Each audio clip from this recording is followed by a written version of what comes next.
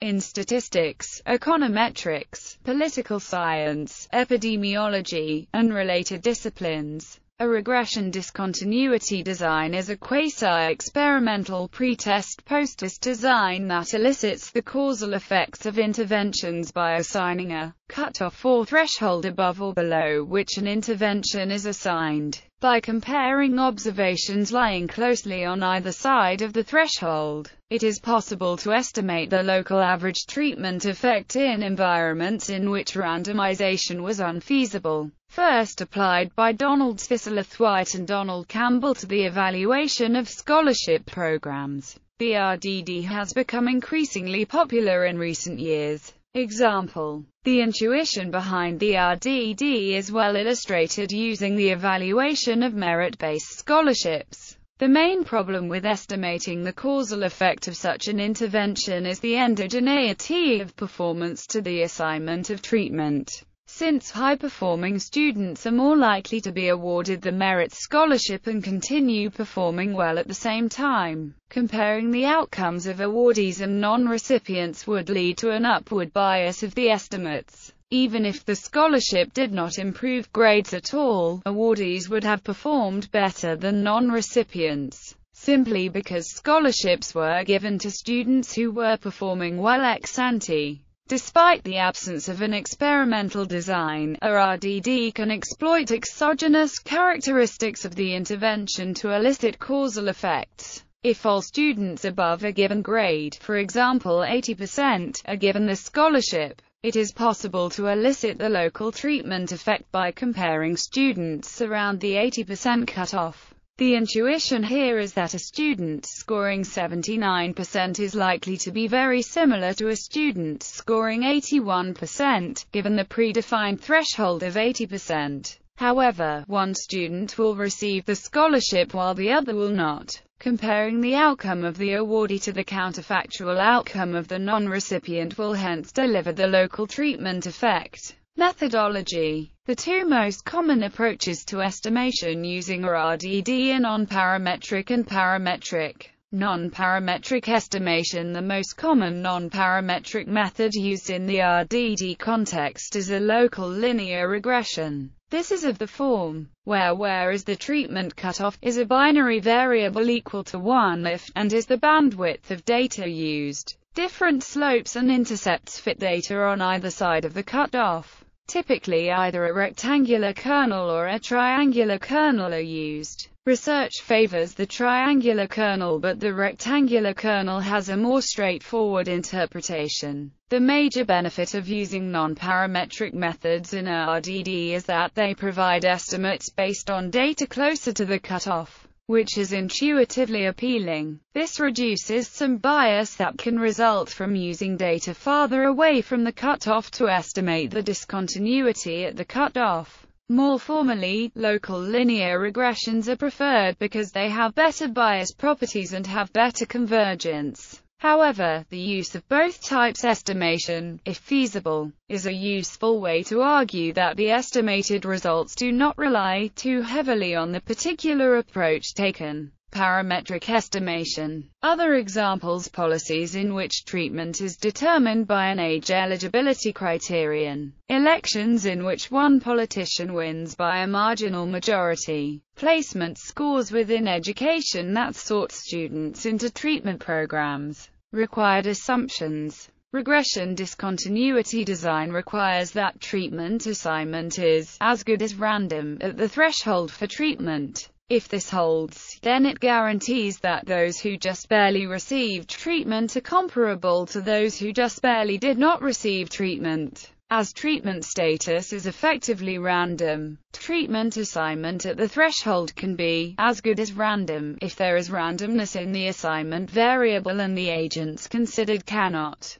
perfectly manipulate their treatment status. For example, if the treatment is passing an exam, where a grade of 50% is required, then this example is a valid regression discontinuity design so long as grades are somewhat random, due either to randomness of grading or randomness of student performance. Students must not also be able to perfectly manipulate their grades so as to perfectly determine the treatment status. Two examples include students being able to convince teachers to mercy pass them, or students being allowed to retake the exam until they pass. In the former case, those students who barely failed but are able to secure a mercy pass may differ from those who just barely failed but cannot secure a mercy pass. This leads to selection bias, as the treatment and control groups now differ. In the later case, some students may decide to retake the exam, stopping once they pass.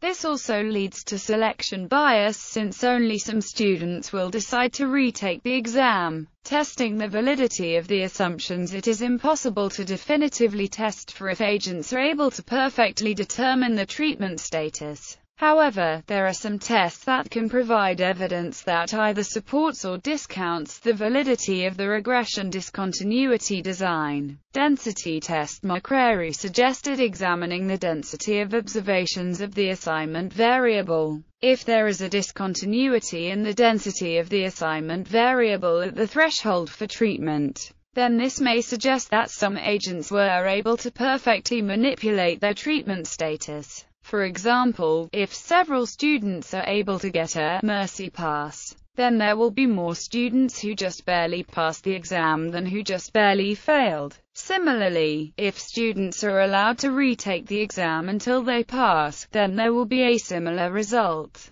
In both cases, this will likely show up when the density of exam grades is examined. Gaming the system in this manner could bias the treatment effect estimate. Continuity of observable variables. Since the validity of the regression discontinuity design relies on those who were just barely treated being the same as those who were just barely not treated, it makes sense to examine if these groups are similar based on observable variables. For the earlier example, one could test if those who just barely passed have different characteristics than those who just barely failed. Although some variables may differ for the two groups based on random chance, most of these variables should be the same. Falsification tests predetermined variables. Similar to the continuity of observable variables, one would expect there to be continuity in predetermined variables at the treatment cutoff. Since these variables were determined before the treatment decision, treatment status should have no effect on them. Consider the earlier merit-based scholarship example. If the outcome of interest is future grades, then we would not expect the scholarship to affect earlier grades. If a discontinuity in predetermined variables is present at the treatment cutoff,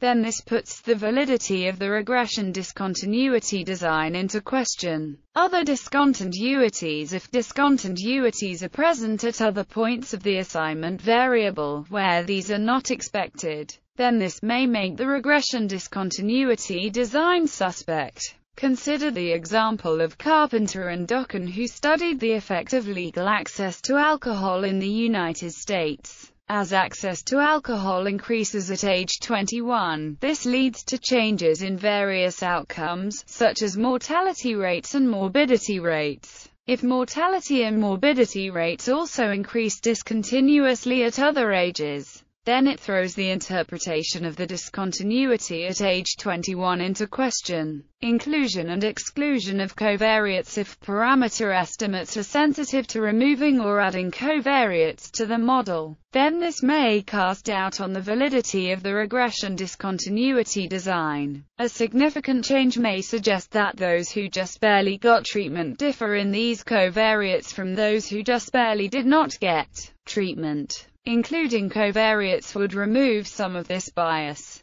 If a large amount of bias is present, and the covariates explain a significant amount of this, then their inclusion or exclusion would significantly change the parameter estimate. Advantages. When properly implemented and analyzed, the RDD yields an unbiased estimate of the local treatment effect. The RDD can be almost as good as a randomized experiment in measuring a treatment effect. RDD, as a quasi-experiment, does not require ex-ante randomization and circumvents ethical issues of random assignment. Well-executed RDD studies can generate treatment effect estimates similar to estimates from randomized studies. Disadvantages: the statistical power is considerably lower than a randomized experiment of the same sample size, increasing the risk of erroneously dismissing significant effects of the treatment. The estimated effects are only unbiased if the functional form of the relationship between the treatment and outcome is correctly modeled. The most popular caveats are nonlinear relationships that are mistaken as of discontinuity, contamination by other treatments.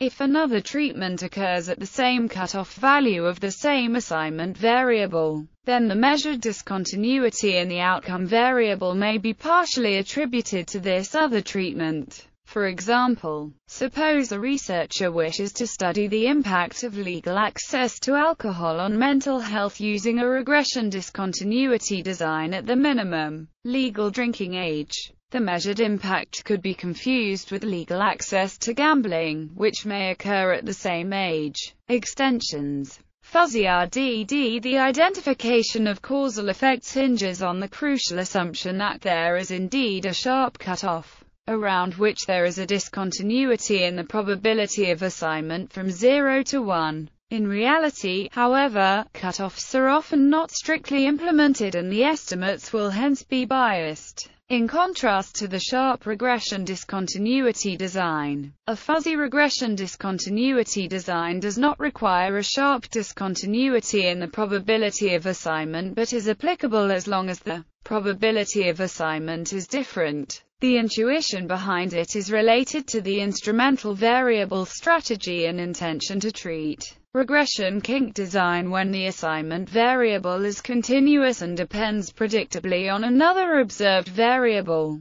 One can identify treatment effects using sharp changes in the slope of the treatment function. This technique was coined regression kink design by Nielsen, Sorensen, and Tabe, though they cite similar earlier analyses. They write, this approach resembles the regression discontinuity idea. Instead of a discontinuity of in the level of the stipend income function, we have a discontinuity in the slope of the function. Rigorous theoretical foundations were provided by Card et al. Note that regression kinks can also mean a type of segmented regression, which is a different type of analysis.